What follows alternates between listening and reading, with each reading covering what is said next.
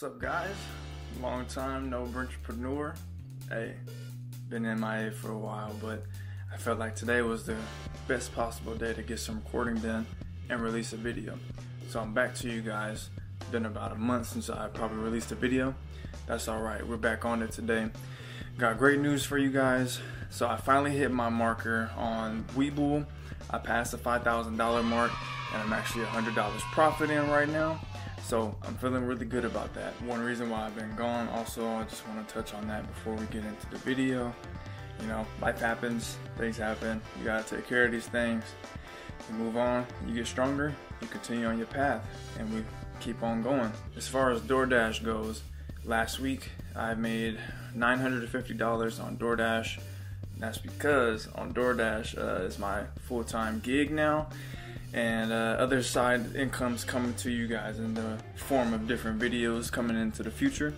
But let's get into the screen recording. I'm gonna show you guys how I got back to $5,000 on Webull. Okay, so the trades that helped me get to this point were Eton and LPCN. In the month of August, LPCN was supposed to have a FDA approval decision. They did not have an approval or disapproval, so the stock tanked, and right before it tanked, I sold it at 164.5, and I made a cool amount of profit off of that. Obviously, it had rose all the way up to like the 180s, and you know, I missed out, but it's fine. Eton, you know, I'm a little disappointed in Eton because, you know, I only made $275 off of it. Right now, Eton, let's go look at Eton. You guys are gonna see how sick I am right now. So Eton is currently at 870. So just to give you guys some perspective, I had about 600 shares. It's already up another $1 from where it was. So, you know, you guys do the math. Yeah, so basically that's what would help me get to where I'm at right now. Currently I have a trade for LPCN again. It's supposed to have another FDA decision this month. I put my trade at $1.50. As you can see, it always soars. That's the good thing about these penny stocks. You got to catch it when the RSI is closer to the 30 mark. So we're going to see where that's at real quick. I looked at it earlier. So hold on, just to give you guys a good look right there. So last time I really went below the 30 was at 113. So if we had held it that whole time, we would have potentially lost a lot of money. Good thing we got out at 164 last month. So I'm back in again at 150. I'm anticipating that it's gonna soar, perhaps maybe to 160, 170 maybe. I'm not sure about 180. But you know, I'm kind of counting on that just based off of the current volume. It's really volatile right now, and the previous volume. So I think this happened. Okay, so this happened right before opening. So this is a pre-market. This is a pre-market price, and upon opening, you see, because it opened at 9 Eastern Standard Time.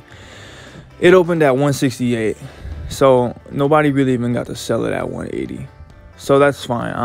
You know, I can count on that. So the highest is 170 for this candlestick. That is the, what is that? I think that's the 30-minute. Oh, see, messed up. Yes, the 30-minute chart. So each stick is 30 minutes. So I'm counting on this. Kind of a bet, I'm not gonna lie, but with that decision coming on, it's a lot of pre-anticipation with these penny stocks. So that's what I'm counting on. The fact that, you know, this always happens. It's called pattern recognition. So I'm recognizing a pattern from the past.